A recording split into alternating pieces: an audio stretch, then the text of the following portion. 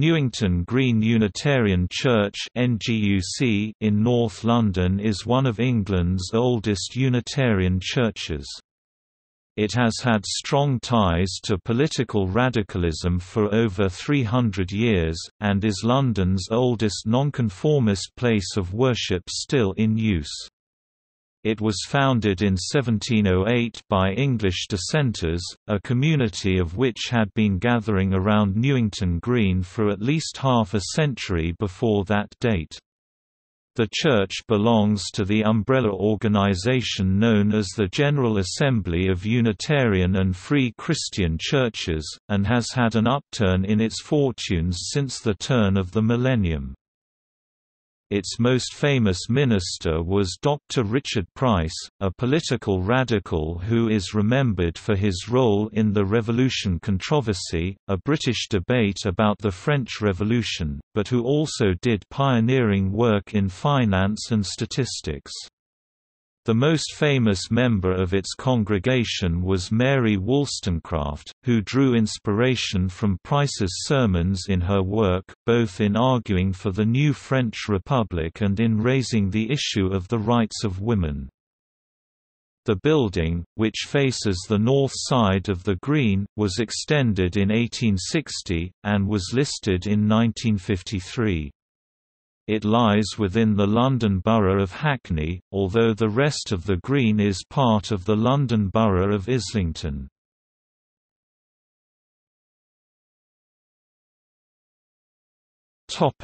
Background to its creation. After the end of Oliver Cromwell's Commonwealth and the restoration of Charles II, those in England and Wales who were not members of the Church of England found themselves in an uncomfortable position.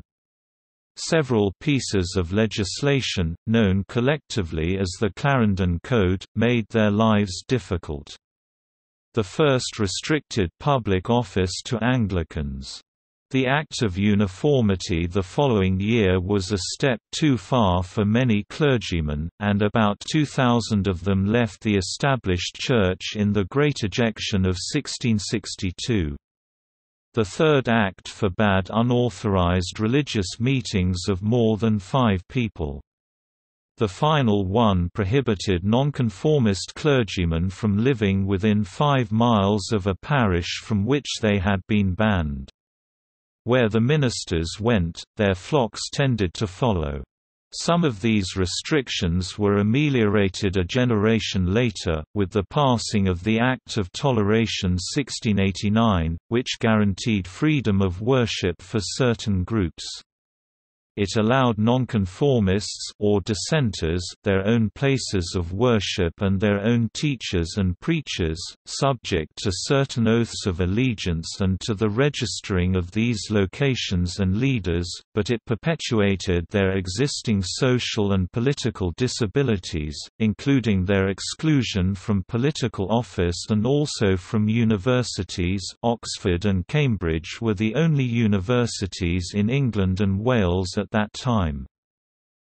Roman Catholics were specifically targeted by these acts, and many of them went underground. Some Christians who had hoped for a more Protestant Reformation within the established Church chose to emigrate, especially to the American colonies, as the Pilgrim Fathers had done in 1620. Others maintained their faith openly, and lived with the restrictions the state placed upon them, moving to areas where they were tolerated. Often they set up educational establishments, known in general as dissenting academies, which were intellectually and morally more rigorous than the universities. One such was at Newington Green, then an agricultural village a few miles from London, but now within inner London. Unitarianism or rational dissent, that intellectual aristocracy in the ranks of dissent, as historians often characterize it, had an obvious affinity with education, critical inquiry, and challenges to the status quo, and is one of the roots of modern English culture. a critical mass of such people, including dissident intellectuals, pedagogues with reforming ideas and dissenters, and the well-to-do edge of radical Protestantism, clustered around Newington Green. Not all of these free thinkers were Unitarians, such as Quaker John Coakley Lettsom, physician, philanthropist, and abolitionist, or the Anglicans Vicesimus Knox, pacifist and writer, and George Gaskin, minister and longtime secretary of the Society for Promoting Christian Knowledge, but most had some connections to the chapel on the Green.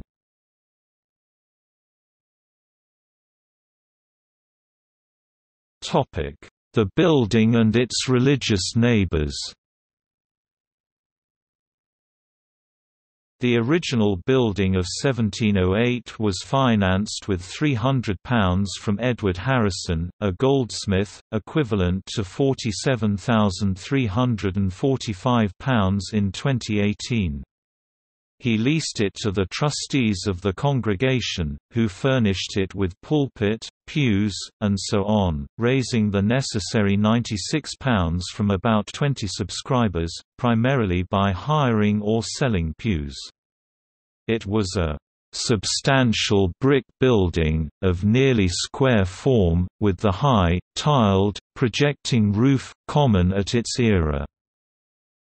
Historic views show that the original facade had a small pediment against a large hipped roof, with a central oval window below. It was too plain for Wollstonecraft's Anglican tastes, and one of her biographers thought it defiantly stark. This building was substantially extended and improved in the mid-19th century. An internal gallery was built to increase the seating available, and a few years later the roof and apse were renewed, and a «stuccoed frontage» was built, mirroring the original facade with a three-bay front with two round-headed windows, but with added Tuscan pilasters and a large pediment. In the mid-20th century, the building was damaged by enemy action. In 1953 its architectural importance was recognized as a Grade II listed building. Other religious institutions existed nearby. St Matthias, one of London's foremost high churches, was built a couple of hundred yards away between 1849 and 1853, partly with money from a rich doctor named Robert Brett, who thought that the dissenting chapels were attracting so many worshippers in part because the Anglican pews were full. Jews fleeing the pogroms of the Russian Empire established a congregation in the area by 1876, and built the Dalston Synagogue in adjoining Poets Road in 1885. This Victorian Gothic building became one of the leading synagogues of London, with Jacob Kusevitsky as its cantor from 1936. Fronting onto the Green itself was the China Inland Mission Headquarters circa 1895, an organization responsible for 18,000 converts to Christianity that had been founded by James Hudson Taylor at the height of the Victorian era. St. Matthias still operates as a church. The synagogue was demolished in the 1970s. The missionary building is now international student housing. Newington Green fell within the old parish boundaries of Stoke Newington. Although the latter village, centred on Church Street, was a mile away from the hamlet of the Green, across farmland or along the ancient Drovers Road of Green Lanes, the two places had and still have a close connection. From the mid-1640s to the mid-1650s, Stoke Newington's parish church was led by Thomas Manton, a principal person among the non-conformist ministers. A staunch and popular defender of Reformed principles, he participated in the Westminster Assembly, acted as chaplain to Oliver Cromwell, and preached before Parliament on several occasions. Another dissenting meeting house was built in Stoke Newington about 1700, near the house of Mary Abney, who had inherited the manor. Later that century the village became known for its Quaker inhabitants. Their meeting house was designed by the architect William Alderson. In 1858 the medieval parish church of St Mary was supplemented by an impressive Victorian Gothic building opposite, by Sir George Gilbert Scott. In addition to the buildings, Stoke Newington was remarkable for its range of social reforms, from its connections to the Society for Effecting the Abolition of the Slave Trade to the foundation of the innovative Newington Academy for Girls. As the NGUC lacks its own cemetery, some of its congregants, such as the poet and banker Samuel Rogers, are buried in St Mary's churchyard. However, as the Church of England normally limits its cemeteries to its members, most of the Newington Green Unitarians opted for Bunhill Fields until the middle of the 19th century, and then Abney Park Cemetery thereafter. Robert Southey called the former the Campo Santo of the dissenters, but the phrase was used for both. Wollstonecraft was married and later buried at St Pancras Old Church a few miles away.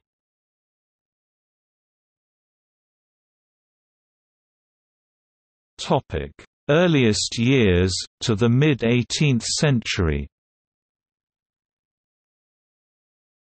Newington Green Unitarian Church has been associated with many historically significant people on both sides of the pulpit, especially but not exclusively in the 18th century.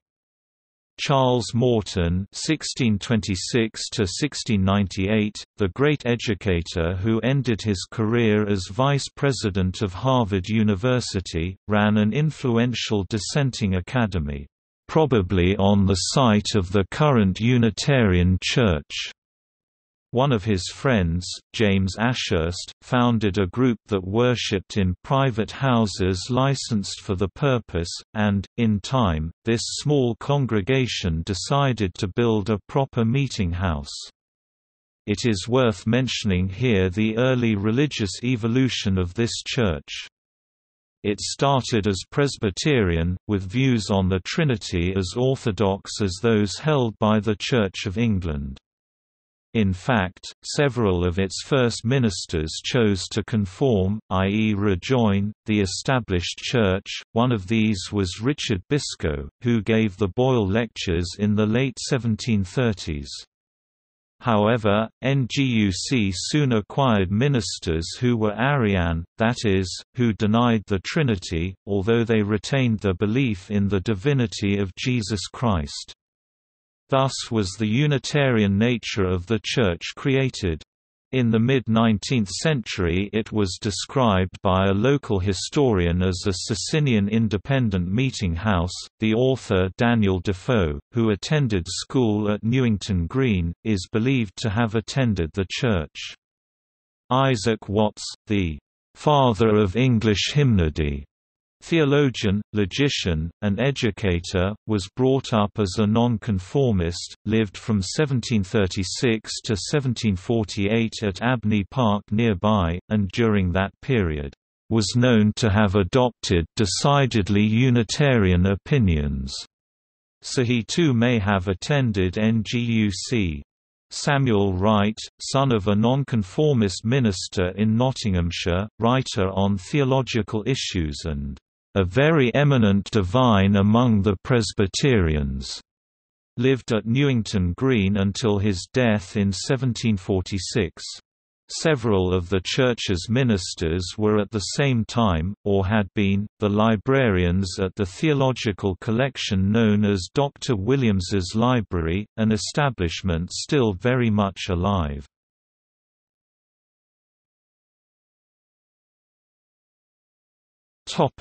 Later 18th century, the voices heard round the world.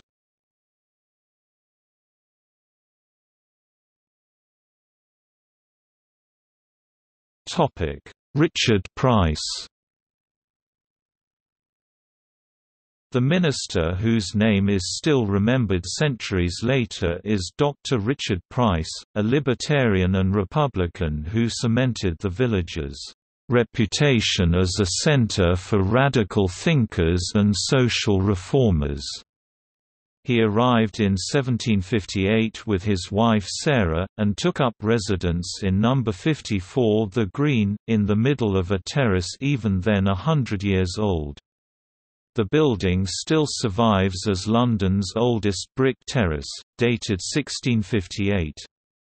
In that house, or the church itself, he was visited by founding fathers of the United States such as Benjamin Franklin, Thomas Jefferson, and Thomas Paine, other American politicians such as John Adams, who later became the second President of the United States, and his wife Abigail, British politicians such as Lord Lyttelton, the Earl of Shelburne, Earl Stanhope known as Citizen Stanhope, and even the Prime Minister William Pitt, philosophers David Hume and Adam Smith, agitators such as prison reformer John Howard, gadfly John Horne Tooke, and husband and wife John and Ann Jebb, who between them campaigned on expansion of the franchise, opposition to the war with America, support for the French Revolution, abolitionism, and an end to legal discrimination against Roman Catholics.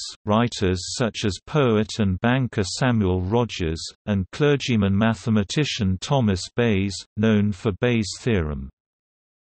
Price was fortunate in forming close friendships among his neighbors and congregants.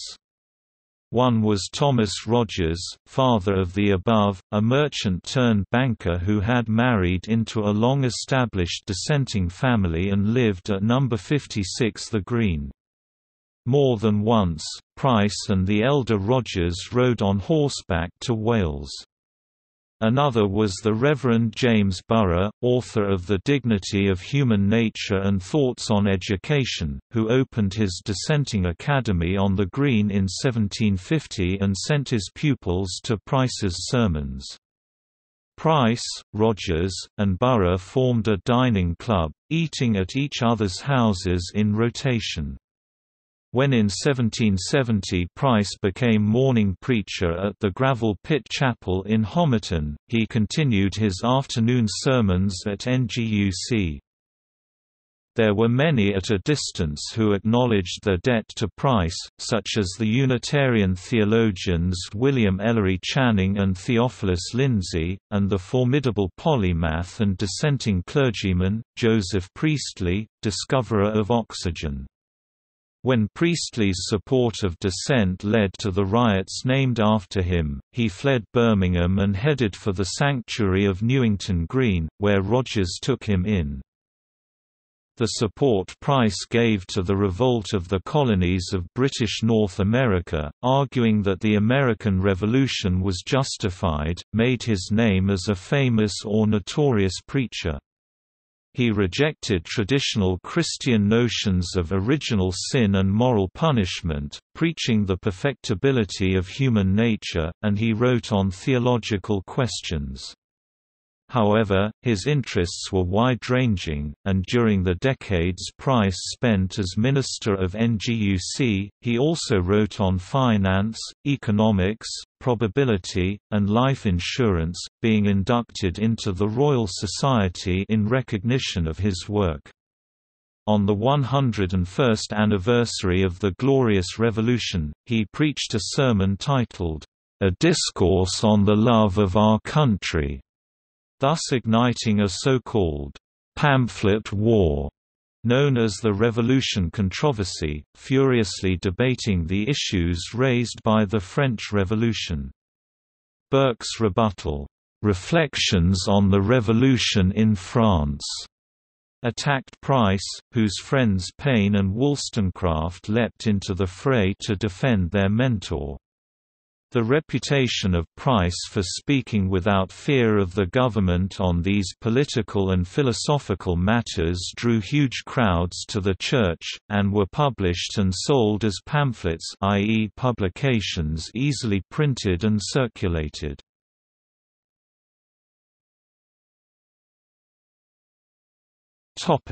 Mary Wollstonecraft.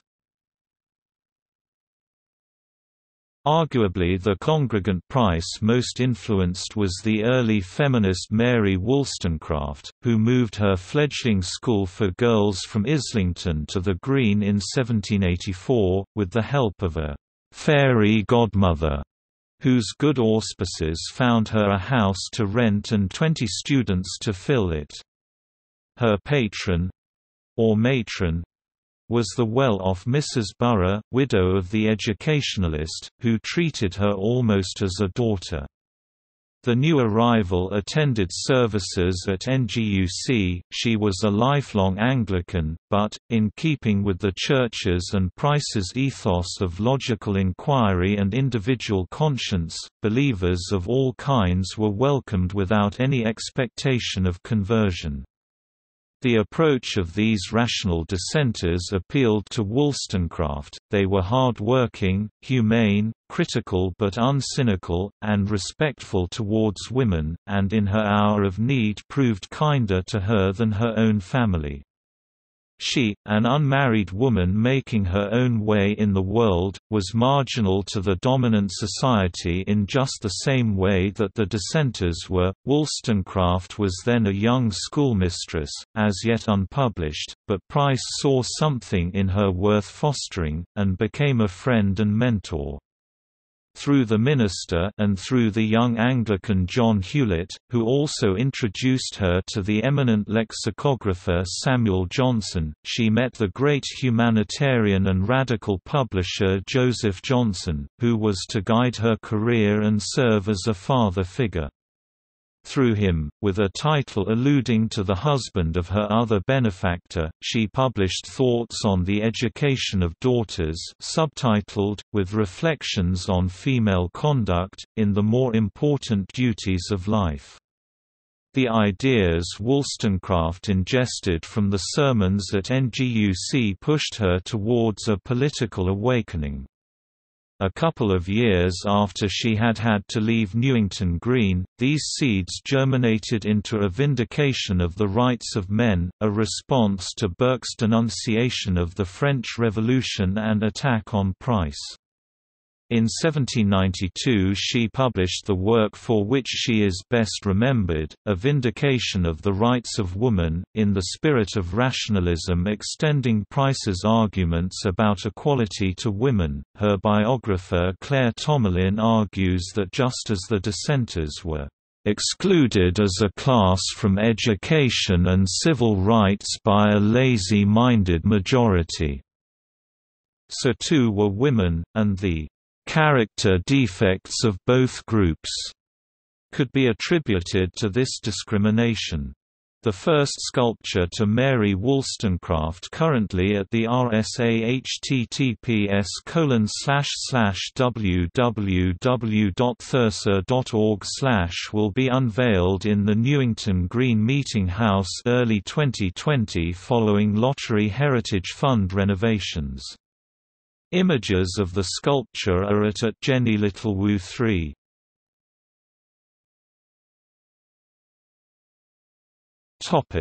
Joseph Towers.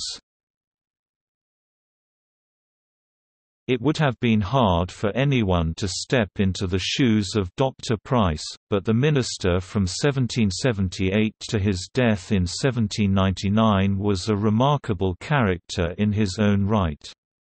Joseph Towers was born in about 1738, the son of a poor bookseller, and was apprenticed as a printer to Robert Godeby of Sherborne.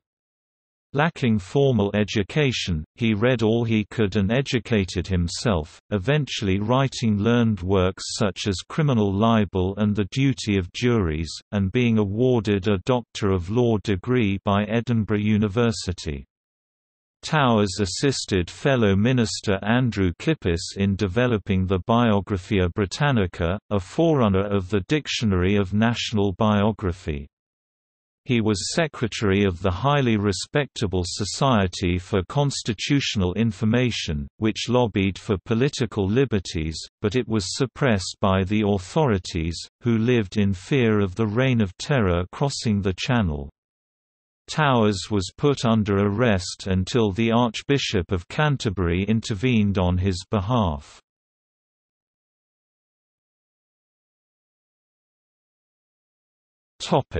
Early 19th century, the Barbaulds.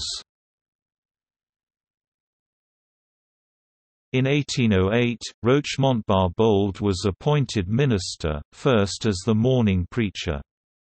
His wife, Anna Letitia Barbauld (1743–1825), was a prolific writer, admired by Samuel Johnson and William Wordsworth.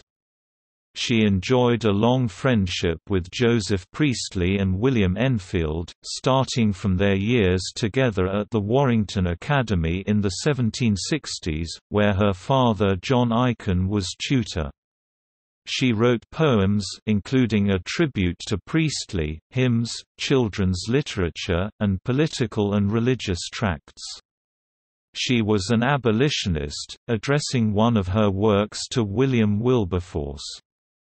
1793 saw her contribution to the pamphlet war, "Sins of the Government, Sins of the Nation." 2 years later she wrote The Rights of Women, but this was not published until her death 30 years later. Rochemont eventually went violently insane, attacked his wife, and committed suicide by drowning himself in the New River that runs through Islington. Anna remained a member of the congregation until her death and is commemorated in the church with a plaque which praises her work for the cause of humanity, peace, and justice, and of civil and religious liberty. Her brother Dr. John Aiken lived nearby, and together they co-authored books such as Evenings at Home. As he had been a Unitarian minister in his youth, it is likely that he worshipped at NGUC, with his son Arthur, a prominent scientist, and his daughter Lucy, a biographer. They lived in a house previously occupied by Adam Anderson, clerk to the South Sea Company.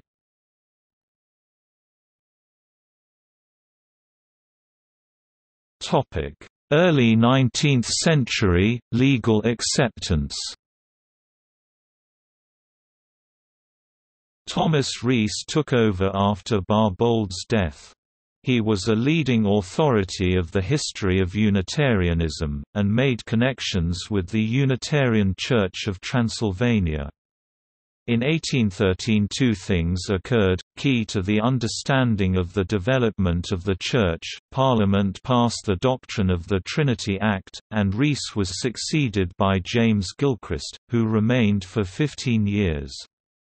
His son Alexander wrote the standard biography of poet and artist William Blake. The larger public event meant that the civil and religious liberties that dissenters had been fighting for were won. The battle of a century and a half was over. The more particular event sowed its own seeds of destruction, as Gilchrist gradually changed his opinions and eventually wrote a pamphlet called Unitarianism Abandoned, which infuriated his very Unitarian congregation. For a long time he refused to resign, but in the end he was forced out, and the Church built a safeguard against such a future occurrence by holding annual elections for the minister. NGUC then entered a very low ebb, with at one point as few as 9 subscribers and a rapid turnover of ministers. The causes it had agitated for had been successful, and the Church looked backwards with pride, but saw little to look forward to. Energy drained away. Legal recognition did not prosper the cause of the Church, however, which at this time began to decline.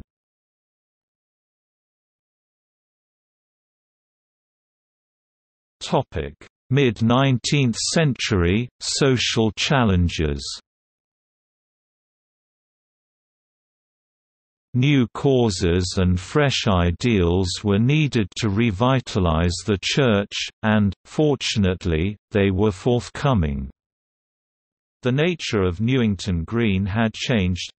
The fresh bucolic village had been swallowed up by London's relentless growth, and had become a thriving and expanding suburb.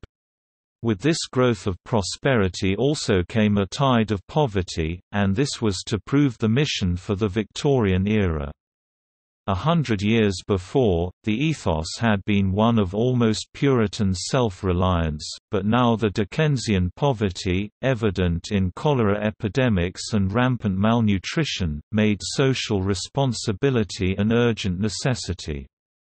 The minister who guided the first 25 years of this 1839–64 was Thomas Cromwell, FSA 1792–1870. Like many Anglican vicars, one of his hobbies was local history. A charity school for 14 girls and a monitorial Sunday school for 150 children had been set up in the vicinity by dissenters in 1790 and 1808 respectively, but these efforts were augmented in the middle of the century. In 1840, a Sunday school was set up for poor children, and soon thereafter a domestic mission society, to visit the poor in their homes. A library and a savings club emphasized self-help. A regular day school ran from 1860 for 10 years, until primary education became the responsibility of the state with the passing of the Elementary Education Act 1870. One of the first actions of Cromwell's tenure, in terms of changing the church services, was to introduce the hymnbook of James Martineau. Samuel Sharp, named after his uncle, the poet Samuel Rogers, came to Newington Green in 1828, and maintained his connection for 30 years, including as trustee. He was an erudite and generous man, a banker by day and an Egyptologist and Bible translator in his leisure hours. In 1870 he was elected chairman of the British and Foreign Unitarian Society. Andrew Pritchard (1804–1882) was treasurer of NGUC 1850–73, during which time donations doubled. He was a microscope and slide maker who made significant improvements to microscopy and studied microscopic organisms. He was a friend of Michael Faraday, and for him, science and religion were one. He led the Newington Green Conversation Society, membership restricted to 16, a successor to the Mutual Instruction Society. The small but energetic community continued to campaign on the larger political stage, presenting petitions to Parliament on subjects touching religious matters, such as the Dissenting Chapels Bill made law as Nonconformists Chapels Act 1844, the removal of civil disabilities from the Jews 1847, permission for dissenters to attend Oxford and Cambridge universities, and the revision of the King James Bible. Religious freedom and self-improvement were their watchwords.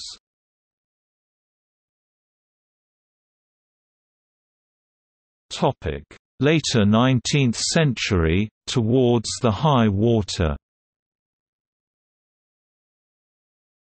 NGUC thrived during the last decades of the 19th century, and its congregation grew to 80 subscribers.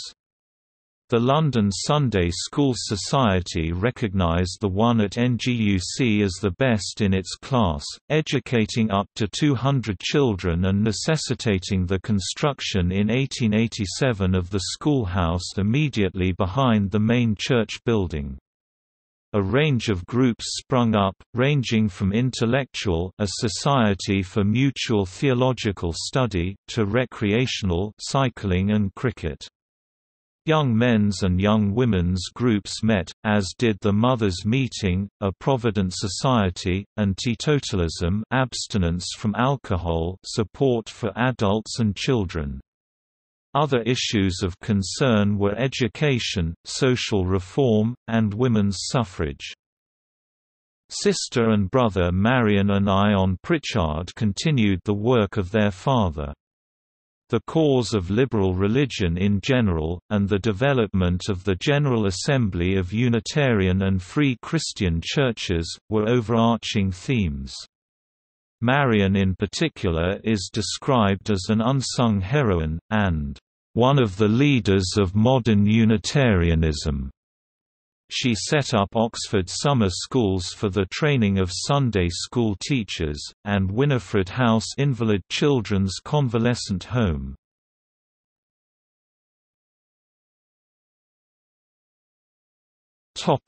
Early 20th century, wars and crises. Thorncroft, author of the Church's semi-quincentennial history, Trust in Freedom, concludes that NGUC reached its high water mark at its bicentenary in 1908. Immediately after this, NGUC suffered a religious schism in miniature, when the incoming minister, Dr. F. W. G. Fote, backed the new theology of Reginald John Campbell and the League of Progressive Thought and Service. This social gospel movement was not to the taste of all his congregants, and Fote left for the Richmond Free Christian Church. Then came 1914, and Christian faith all over the world was shaken by the horrors of World War I. Unitarians as a body have never been pacifists, unlike the Quakers, and some 15 members of the congregation and Sunday school fell during the war. Society as a whole found less solace in religion, perhaps particularly liberal religion, with its message of human dignity ringing hollow beside the great guns. Meanwhile, many of the older people with long family ties to Newington Green simply died. The professional middle class had largely left the area. Numbers in the pews dropped. By 1930, it was whispered that the church could not survive. Nonetheless, survive it did. One influential supporter was an alderman and councillor in the borough of Stoke Newington, and in 1938 a new lay pastor and his family breathed new life into the church. Although attendance at services was low, other activities drew in crowds, 100 to the temperance meetings, for example. The outbreak of World War II meant that children were evacuated temporarily from London, so the Sunday schools and young people's leagues ceased for a time. The Sunday services never missed a week, however, even when the building was badly damaged by a landmine blast, they just moved to the schoolhouse. After the war, the ministry focused on building bridges between races and faiths, e.g. with the Jewish community of North London, and was recognized by the World Congress of Faiths, an organization founded by Francis Younghusband. Services were often attended by local politicians, including the mayor of Stoke Newington. Leaders for the National Unitarian movement continued to be found within the congregation at Newington Green.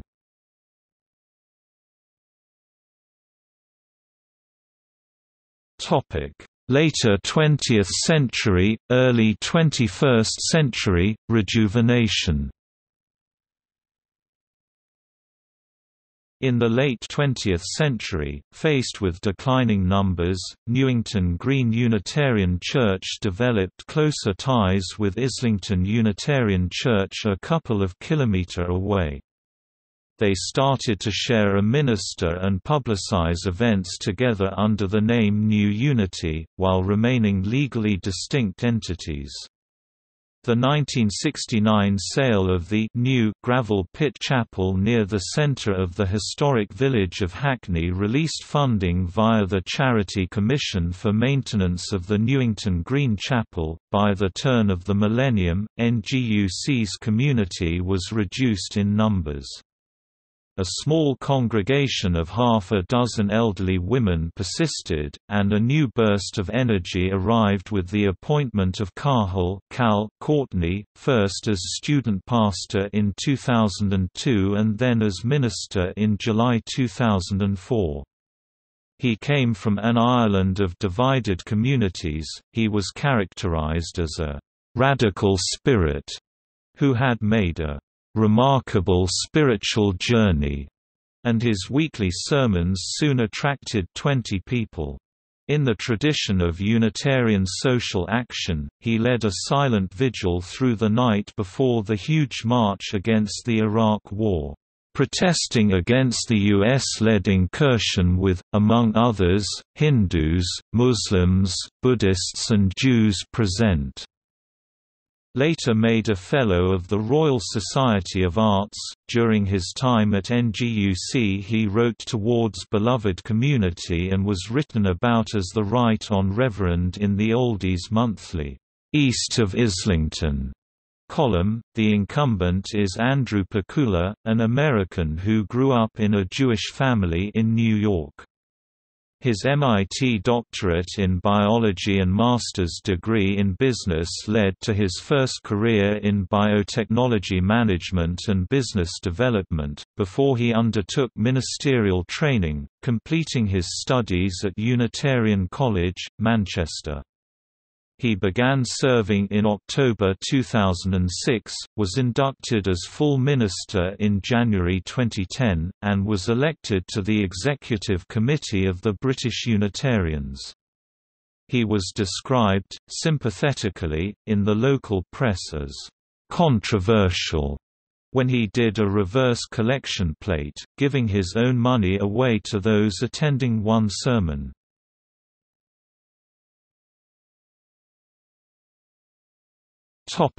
Richard Price Memorial Lecture.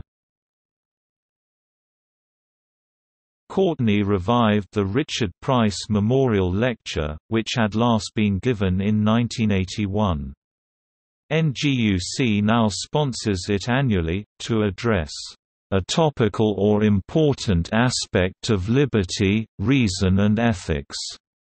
In September 2003 the first of the new series took place under the auspices of the Stoke Newington Unitarian Conference, where Barbara Taylor, author of Mary Wollstonecraft and the Feminist Imagination, spoke on "Radical Dissent and Women's Rights in 18th-Century Britain." In 2005 Will Self addressed the need to disestablish the Church of England under the title, "Why Religion Needs Satire." The November 2008 lecture took the theme of dishonesty. Evan Davis, The Economist and BBC presenter, used the platform to argue that the media industry has a misleading ethical code and tendency to be dishonest. The 2009 lecture, given on 27 January 2010, was given by psychotherapist Susie Orbach, who spoke on the topic, "Frankenstein's Bodies Today." The 2010 lecture was given by literary critic Terry Eagleton, who spoke on "The New Atheism and the War on Terror." In 2011 Wendy Savage, a doctor and longtime campaigner for women's reproductive health, spoke on "Patient's Choice and Doctors' Responsibilities."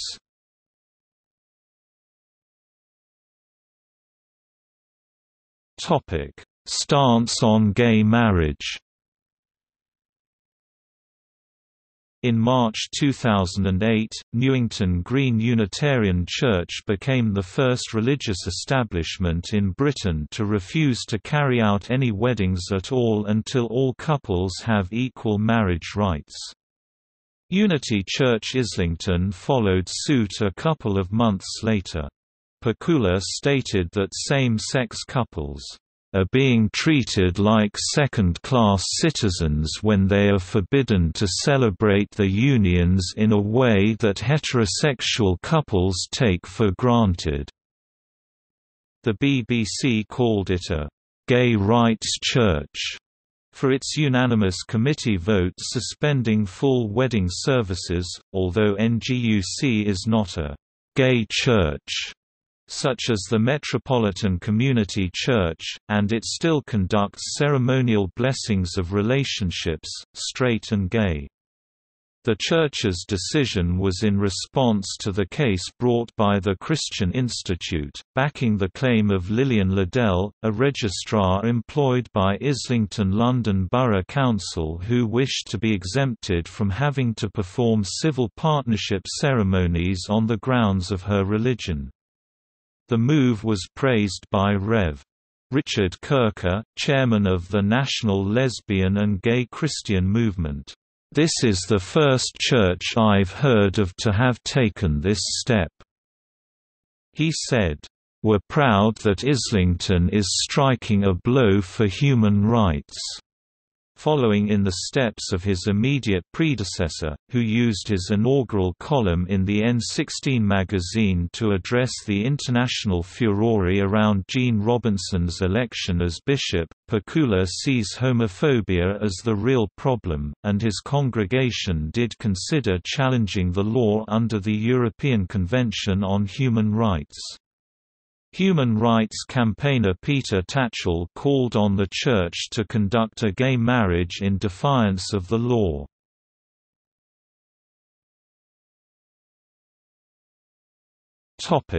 Tercentenary celebrations. NGUC celebrated its tercentenary in 2008 under the slogan, 300 Years of Dissent, marking this with events such as planting a crab apple tree, organizing a picnic in conjunction with the Newington Green Action Group, and hosting a concert of Ottoman classical music. There is a strong Turkish community in Newington Green and along the nearest section of Green Lanes, an ancient road which starts from the northwest corner of the green.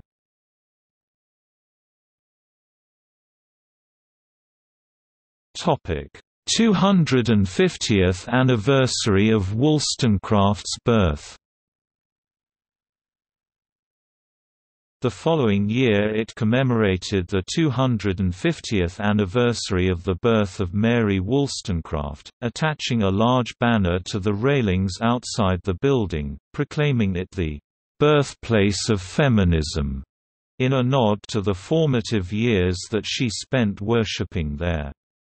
NGUC sponsored a series of events, including a return visit and lecture by biographer Barbara Taylor, a panel discussion about women and power, between female politicians Diane Abbott MP, Jean Lambert MEP, and Emily Thornberry MP, an art exhibition titled Mother of Feminism, a concert featuring Carol Grimes and Adi Grummett, to raise money for Stop the Traffic, an anti-trafficking charity, a tombstone tribute at St. Pancras Old Church, a birthday cake baked by men, and other activities. Pakula's sermon in honor of the Wollstonecraft anniversary stressed her role as a prophet. This excerpt serves as a flavor of the emphasis given to social action within the Church. Mary Wollstonecraft was a unique individual, brilliant and strong. She was one who would not be swept along in stream of the common beliefs and understandings of her time. Hers was a keener sight, a vision that saw beyond what most people take for granted. She saw, contrary to the assumptions of her time, that women were the equals of men. Her bold stance, a position that proved to be many years ahead of her time, was met with broad condemnation. Today, we recognize that Mary Wollstonecraft spoke with the voice of prophecy. We honor her for her courage and for the gifts she has given to future generations of women and men.